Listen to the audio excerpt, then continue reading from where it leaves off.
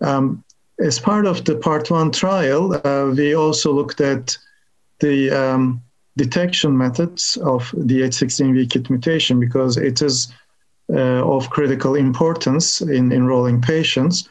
And we compared a digital droplet PCR using an allele-specific PCR methodology in a central laboratory to next-gen sequencing data, and found that if we use the highly sensitive digital droplet PCR, the limit of detection is as low as 0.02%.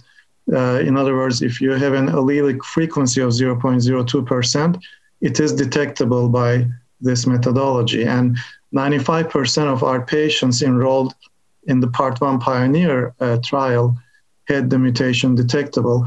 When these patients were analyzed locally by their referring centers, the detection rate was only 80%. So that goes on to show the importance of using a very mutation assay.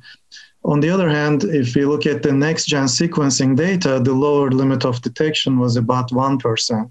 So that 1% compared to 0.02%, the allele-specific digital droplet PCR is clearly the way to detect this mutation.